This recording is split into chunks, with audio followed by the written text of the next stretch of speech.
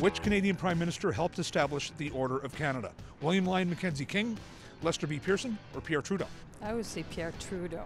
I'm not sure, but yeah, Pierre Trudeau. Let's go with Pierre Trudeau. I'm gonna say Pierre Trudeau. Pearson? Trudeau? I don't know. Pearson. I'm gonna have to go with King. I got to go with King. I think Pearson? Pearson. It's Pearson. Oh my gosh. You got it right. Woo! The Order of Canada is how our country honors distinguished service by Canadians from every region and walk of life. In 1967, Canada's centennial year, the organization was instituted by Queen Elizabeth II on the advice of Prime Minister Lester B. Pearson.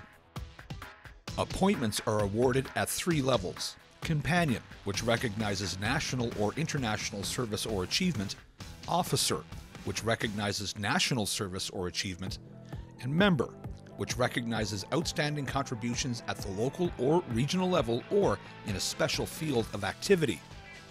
Since 1967, more than 7,000 people have been invested in the Order.